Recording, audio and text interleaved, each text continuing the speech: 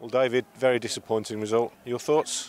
I think just a great display from the girls and ruined by refereeing decisions in terms of not letting the game flow, really stop-start, and he's give a first booking, a silly one to Frida that there was never any need for, and it's gone down from there, and we've had to change the game plan. But second half, we look at it and go, we've created better chances, we've created more chances than Arsenal, and we just didn't find that cutting edge, and we've hit the bar again and missed a great opportunity, and we've had little opportunities in there, and it just wasn't to be again. But if we cut out these sloppy defending mistakes, then we'll come away with draws, and we can take that from a 10-man performance.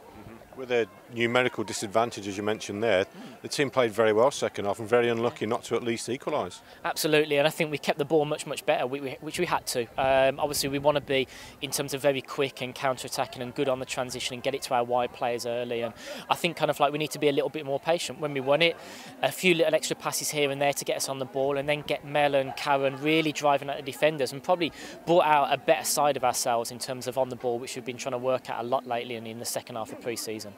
Remy Allen hit the crossbar, Kirsten puts the rebound over, and then there was an incident with Melissa Lawley's shot, deflected shot, looked like it was taken over the line by the goalkeeper. Yeah, that's it. And I was going to say, probably, given our look, it could have gone 2 yards, 2 miles behind the line, and we probably wouldn't have got it today. And the way things are going for us, we just haven't got that break. And those are just some things. It's been post and bar every single game. I mean, we've gone so close. We've had ones cleared off the line. We are literally inches from turning it around. And I think just one goal will boost the whole group, will boost the whole team. And we know first half of the season we had our whole front line decimated. We could barely put out a starting lineup in terms of getting forwards on the pitch. But from that now, we've got them back, and you're seeing the difference it's making. Cut out these silly mistakes, and we'll be turning the corner very soon. Just going back to that first half incident with Frida Aisi, considering she got booked, minutes earlier, disappointed with the subsequent challenge that earned the red card? Not too disappointed. Again, I haven't got any quibbles about the second yellow card and the way that Frida's gone for it. That's the type of player she is. She's held it up back to goal. It's just bounced and she's tried to win it. The girl's not malicious. I mean, she's got sent off earlier, but she's not a malicious player. She's literally gone for that ball because she wants to win it that bad. But the referee's done themselves no favours at all. A silly little yellow card from a little back tackle, and he's given her a yellow for that, and he's had to follow it up, and he's had no choice, and he's dug himself a hole. But we've had Mel go in one-on-one with the keeper.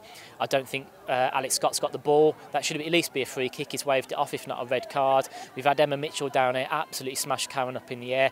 Not even a second thought of it. He's just had a word with her, let her walked away. So that's it. And we've been on the wrong side of everything. But may that come short, and we'll get all our luck in this Continental Cup, and we'll give that a great go and get to a final and try and win something.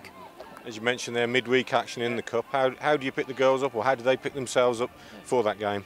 I think it's just a matter of brushing it off and just knowing the reasons why. And if we're looking at what we've worked on, everything's starting to come together. It really is. And I think we're just having that belief as a group. The longer we stay in games 0-0, if we can just get that first goal, I think you'll see a completely different side. You see that goal go in, and this group will go from strength to strength.